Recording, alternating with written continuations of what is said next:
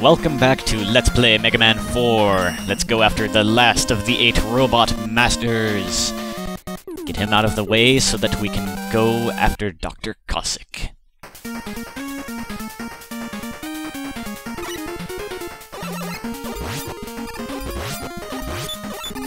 I don't mind. I still don't really like the ladybug. I don't know what it is. This game is just going crazy with the 1-ups today. But yeah, I don't really like the ladybug robots ever, but at the same time, I can't really mind them as much when they're not being placed over instant kill spikes and bottomless pits, you know? Speaking of instant death spikes, don't really need that energy, so I'll just leave it there.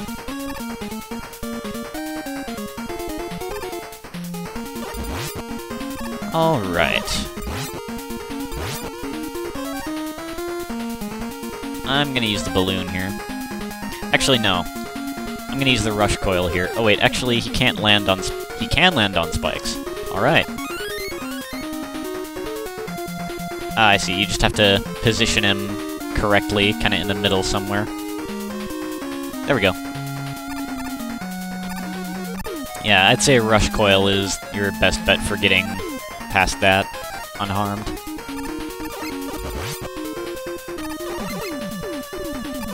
I always hate it when they have ceiling spikes. I don't even know if I can jump high enough to get into the spikes up there, but you just feel like you can, even if you can't.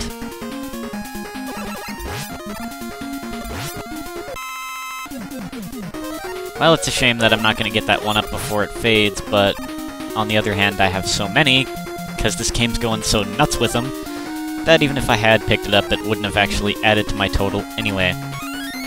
But I can get another E-tank, which I'm probably not going to need, considering I have extra lives to fall back on instead, but hey, little extra help never hurt anyone.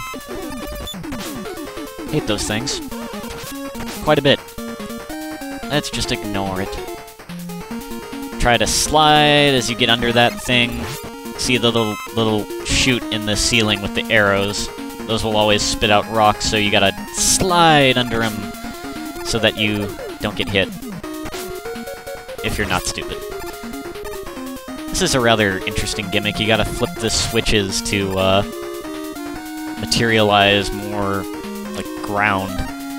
Interesting gimmick, but not one I ever really liked much. Anyway, Skull Barrier is nice to easily avoid some hits and stuff here.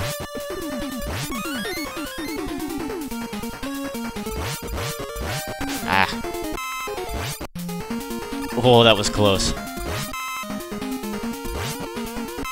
And we're at the end, alright. I'm not in such good shape. Might actually die against this boss. But that's alright, I've got plenty of lives and whatnot. Though I will have to listen to his annoying health filling up thing again, but oh well. The dive missiles are kinda awesome in that they will hone in on the enemy. So you don't even really have to face him when you fire it. You can't hit him when he's diving into the ground, unfortunately. You want to keep moving when after he dives into the ground, because he will come up where you're standing if you just stand still. Oh! Actually came close to beating him with... Well, I didn't have that little health, but it wasn't that much either. Well, I'll get him this time. Come on! Round 2! He always starts by diving into the ground, so no use in shooting a missile. Yeah, if you just stand still, he will come up right where you're standing, so keep moving. Try not to fire off your missiles too rapidly, or you'll just use them all up, not dealing any damage to him, because, of course, you can't hit him when he's flashing. He avoided that one.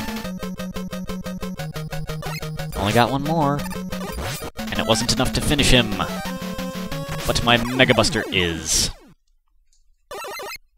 Didn't even have to charge it up. Didn't need the Mega Buster, just needed the little pea shooter.